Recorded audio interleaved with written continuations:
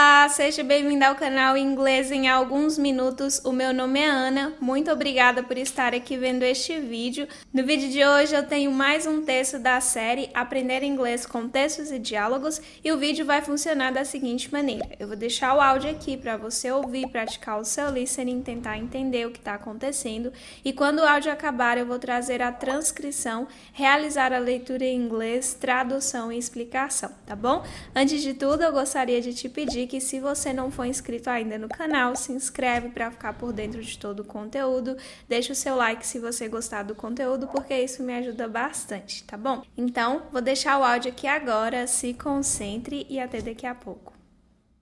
1. Here we are. Can you turn on the light? My hands are full. Sure. Surprise!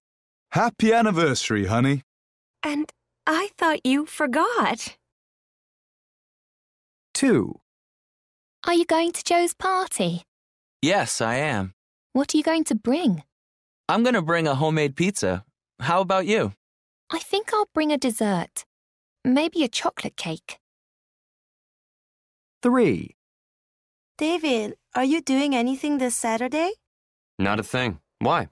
Adam is turning 20 and I'm having a party for him. Can you come? Sure. I can't wait to see him try to blow out 20 candles. Great. Show up at about 7:30. Olá novamente, já estou aqui com a transcrição do áudio que você acabou de ouvir. Olha só. Here you are. Can you turn on the lights? My hands are full. Sure. Surprise. Happy anniversary, honey. And I thought you forgot. Are you going to Joe's party? Yes, I am. What are you gonna bring? I'm gonna bring a homemade pizza. How about you? I think I'll bring a dessert. Maybe a chocolate cake. Davey, are you doing anything this Saturday? Not a thing. Why? Adam's turning 20 and I am having a party for him. Can you come? Sure, I can't wait to see him trying to blow out 20 candles. Great. Show up at about 7:30. Very good. Então, as três pessoas aí, né? Tá envolvendo festas, olha só. Here we are, here we are, here we are. Aqui estamos, né? Here we are, aqui estamos. Ó, aqui nós estamos, aqui estamos. Chegamos. Can you turn on the lights? Can you turn on the lights? Turn on, ligar, né? Acender. Então, can you turn on the lights? Você pode ligar as luzes. Turn on, ligar, turn off, desligar. Então, can you turn on the lights? Você pode ligar as luzes? My hands are full. My hands are full. Minhas mãos estão cheias, ocupadas, né? My hands are full. Minhas mãos estão ocupadas. My hands are full. Sure, claro, né? Sure, claro.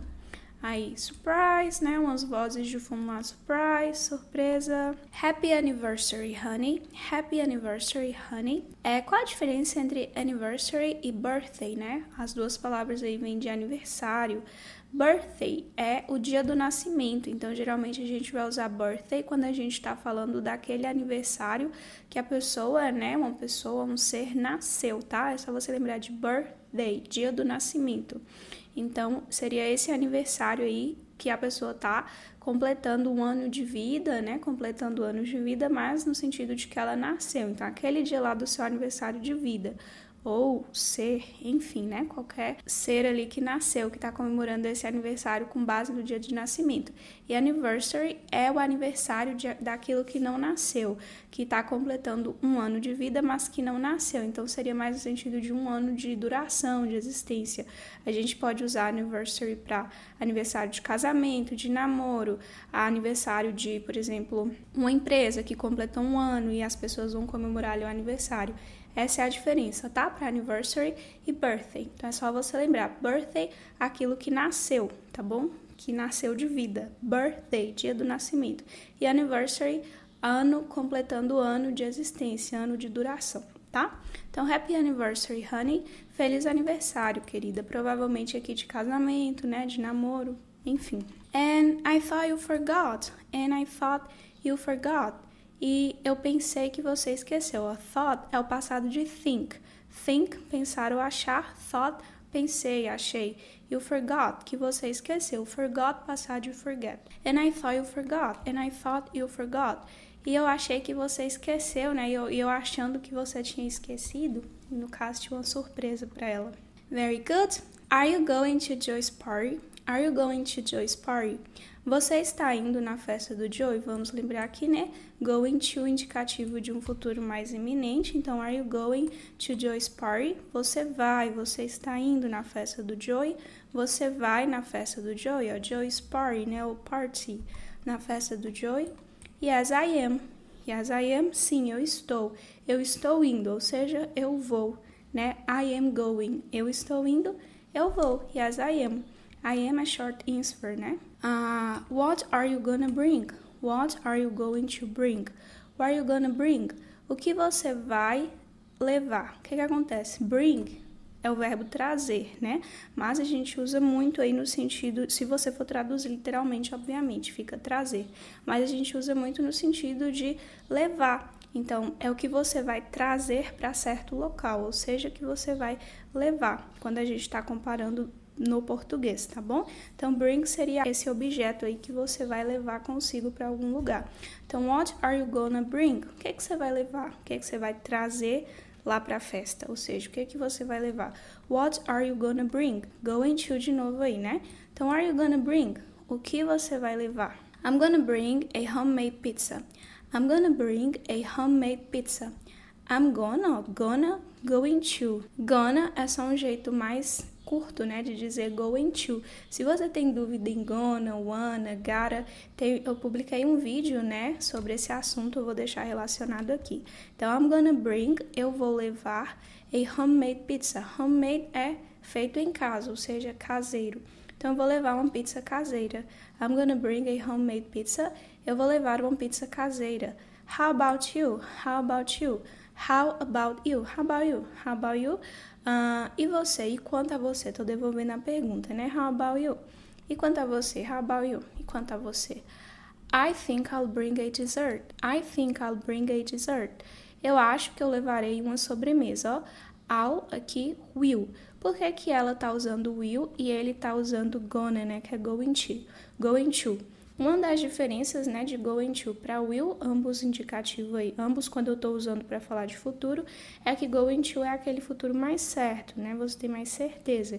E o will, que vai acontecer, mas não é tão certo assim, por isso ela está usando I think. I think I'll bring a dessert. Eu acho que eu levarei uma sobremesa. Então, ele tem certeza que vai levar uma pizza caseira, ela está achando ainda. I think I'll bring a dessert. Eu acho que eu vou levar uma sobremesa. Maybe a chocolate cake. Maybe a chocolate cake. Talvez um bolo de chocolate, né? Maybe a chocolate cake. Talvez um bolo de chocolate. Davey, are you doing anything this Saturday? Davey, are you doing anything this Saturday? Davey, are you doing anything this Saturday? Davey, você está fazendo de novo, você vai fazer, né? Você está fazendo, você vai fazer present progressive. O que significa isso? Você está fazendo algo neste sábado, ou seja, você já tem algo programado, algum compromisso, alguma coisa certa para fazer? Você está fazendo algo este sábado? Você vai fazer alguma coisa neste sábado? Not a thing, not a thing. Not a thing, not a thing. Not a thing. Nenhuma coisa, ó. Não uma coisa, not a thing. Nada, absolutamente nada. Nenhuma coisa. Why? Por quê? Why? Por quê? Adam's turning 20 and I'm having a party for him. Adam's turning 20. Adam's turning 20. Então, Adam está virando 20, ou seja, está fazendo 20, está completando 20, né? Está virando para 20 anos, completando 20 anos, and I'm having a party for him. And I'm having, não, e eu estou tendo uma festa para ele. Como assim? Eu estou dando uma festa para ele. A gente usa muito have a party, né? Ter uma festa, que no português seria dar uma festa, fazer uma festa. Então, and I'm having a party for him. Eu estou fazendo uma festa para ele, né? Eu vou fazer uma festa para ele. Can you come? Can you come? Can you come? Você pode vir? Can you come?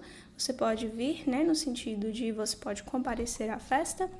Sure, claro, sure, claro. I can't wait to see him trying to blow out 20 candles. Sure, claro, né? Certamente, sure, claro, com certeza. I can't wait, eu mal posso esperar, eu não posso esperar. I can't wait, eu não posso esperar. To see him, para vê-lo, né? Para ver ele, para vê-lo. Him, ele. Então, para vê-lo. Trying to blow out, tentando soprar 20 candles. Blow out também pode vir de explosão, né? Mas aqui vai ser soprar. Trying to blow out 20 candles. Tentando soprar 20 velas, né? Apagar aí no caso. 20 velas. Candle é vela, candles, velas. Então, sure, I can't wait to see him trying to blow out 20 candles. Claro, eu mal posso esperar para ver ele tentando apagar 20 velas. Great. Soprar, né? 20 velas. Great. Ótimo. Show up at about 7:30. Show up at about 7:30. Show up at about 7:30. Apareça, né? Show up, dá uma aparecida, apareça por volta, about, em torno, por volta da 7:30, né? Show up at about 7:30. Apareça lá por volta, era about, por volta das 7:30. 7:30, 7:30. Ok? Very good. Então, vou deixar o áudio aqui novamente para você ouvir e praticar o seu listening. Se você quiser fazer download desse material com a tradução ou do áudio, é só você visitar o nosso site. Para acessar o site, basta clicar no link que fica aqui na descrição ou fixado no primeiro comentário. Então, espero que você tenha gostado. Bons estudos e até o próximo vídeo. 1. Here we are. Can you turn on the light? My hands are full. Sure. Surprise! Happy anniversary, honey. And I thought you forgot. 2. Are you going to Joe's party? Yes, I am. What are you going to bring? I'm going to bring a homemade pizza. How about you? I think I'll bring a dessert. Maybe a chocolate cake. 3. David, are you doing anything this Saturday? Not a thing. Why? Adam is turning 20 and I'm having a party for him. Can you come? Sure. I can't wait to see him try to blow out 20 candles. Great. Show up at about 7:30. 1. Here we are. Can you turn on the light? My hands are full. Sure. Surprise! Happy anniversary, honey. And I thought you forgot. 2. Are you going to Joe's party? Yes, I am. What are you going to bring? I'm going to bring a homemade pizza. How about you? I think I'll bring a dessert. Maybe a chocolate cake. 3. David, are you doing anything this Saturday? Not a thing. Why? Adam is turning 20 and I'm having a party for him. Can you come? Sure. I can't wait to see him try to blow out 20 candles. Great. Show up at about 7:30.